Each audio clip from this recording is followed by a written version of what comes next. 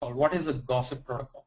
So we saw that in Cassandra is a peer-to-peer communication or peer-to-peer architecture. Basically, each node talks to other nodes to find out information about the state of other nodes. And so if you look at this kind of the picture, if every node has to talk to every other node, then it would be a lot of network communication that needs to happen. It might also, depending on how big your cluster is, it might also clog your cluster. That's the first natural question that will come to your mind. But Cassandra has an intelligent solution for the gossip protocol. What it does is intercommunication happens between one node to other. But what it does is, if say the node marked in the red circle communicates to the node on the right, and it gets its information about this node. But say this node had already contacted the node below and has its information. What it would do is, when it passes its information about itself, it also passes information about the other nodes it has communicated to. So that's why it's called as a gossip. So the node that you talk to not only talks about itself, but it also talks about the nodes that it has communicated to in recent past about the state of the nodes. That's why it's not only information about yourself, but it's also information about others. And that's why it's called as a gossip protocol. Interestingly, what happens is it makes your network communication about maintaining the state information very, very efficient. Your network clock is reduced, and it keeps more information, makes your information gathering very, very efficient. Now what happens is, say I had communicated with this node, but this node had communicated with this node maybe in the last hour, and I have also communicated with this node, but this node had communicated with the node on the right in like last 5 minutes. So it has the most updated information. What would happen is, once this node receives information about this node from both the channels, it will look at in a time version fashion. Whichever node would give you the latest information about that particular node will be overwritten. So this way you'll always have the latest information about the state of any node. In effect, this is the very general of how a gossip protocol happens. Now we'll see into details of exactly how this thing happens. So as we saw, a node can communicate to, say, another random node in the cluster.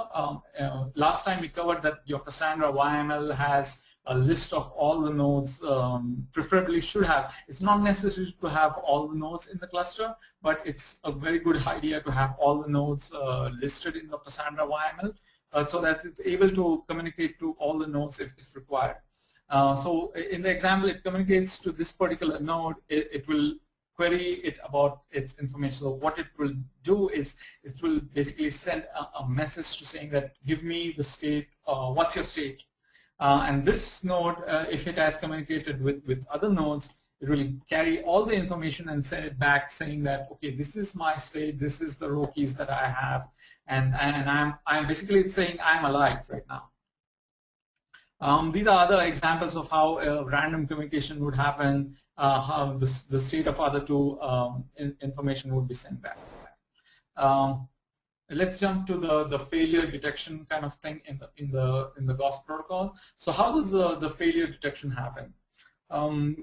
Basically, there's a message name called as Gossip Digest Sync. It's a very similar protocol to a TCP for people who know the TCP protocol in depth. But even if you don't know, this is it basically sends a message called as sync message, SYN.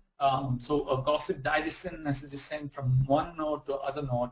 Once the other node receives this kind of message, it sends a message back to that requesting node called as ACK. It's basically short form for acknowledgement. So it gives an acknowledgement message back saying that, say, hey, I'm alive. And then the first requesting message sends an acknowledgement back saying that, okay, I received that that message. So this is something called as a three-way handshake protocol, very similar to a TCP protocol. This way, Cassandra nodes are able to understand that the other nodes in the cluster are alive. Now, what happens when a node goes down? So suppose a sync message is sent to a node is down, it won't receive any ACK message back. So if no ACK message is received back, then it knows that it's down. It might try again after a few milliseconds to see if the node is back, but even if that's not the case, then it will mark that node as down. Now, since it has marked the node 6 as down, and suppose this was node 5, say node 1 communicated to node 5 via gossip protocol asking its state. What node 5 would return to node 1 is its state. It will send its acknowledgement, but it will also send out a message saying that the node 6 is down. So node 1 on the cluster would know that the node 6 is down. Similarly, other nodes in the cluster would slowly start getting this information that the node 6 is down for a particular point of time.